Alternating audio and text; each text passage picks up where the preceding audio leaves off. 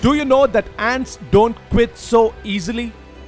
If you block the path of an ant with your finger, it will make a way around your finger or it will go over it. It will never be dumbstruck or will be without any idea to progress further. If there are more obstacles, the ant will never give up its try in reaching the goal. How much ever the obstacles be, it would keep finding a new way to reach its target. How about us? In the path of achieving our life's goal, even if there is a small obstacle, we think nothing more can be done and we immediately switch to think about quitting.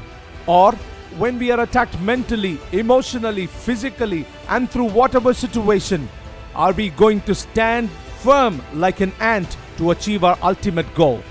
Let us press forward without getting stuck by any obstacles. Let me tell you, my friend, today in Jesus' name, the victory is ours. Paul says in Philippians 3 verse 14, I press toward the mark of the prize of the high calling of God in Christ Jesus. May God help you to press forward to achieve your goals today.